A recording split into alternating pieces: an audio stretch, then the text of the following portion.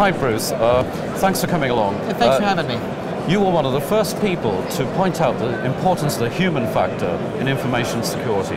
What do you think organizations should be doing? They don't spend very much money on this. Where should they start? Where should they go? Well, it's hard. I mean, all security is based on people.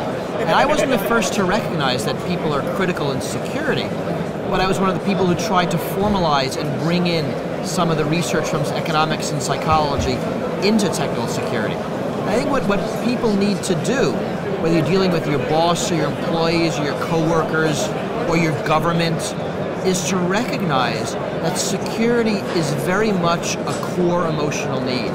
And understanding how people react to security, how they process threats, how they overplay or underplay certain threats or certain security is critical to understanding how security works. And we won't be able to build security unless we take the people into account. Now, a couple of weeks ago at the RSA conference in California, the Homeland Security Secretary said that what we need to do in cyber defense is the equivalent to the Manhattan Project. Now, if that sort of money was going into security, where would you spend it? What would you do? Well, it was an interesting statement, and I'm not sure there was any meat behind it. It was just posturing.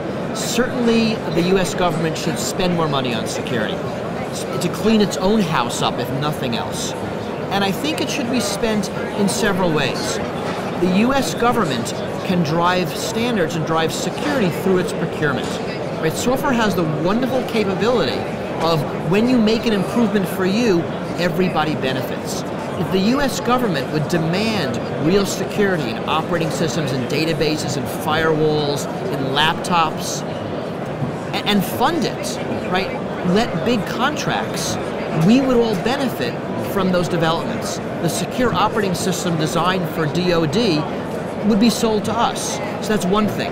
The second thing is research. There's a lot of really good research done at universities and national labs.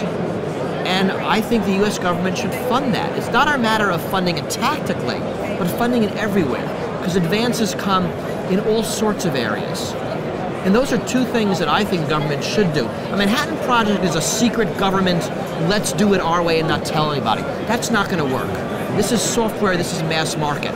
It should be done in a way that everybody benefits, because now everybody uses computers, everybody uses the same operating systems.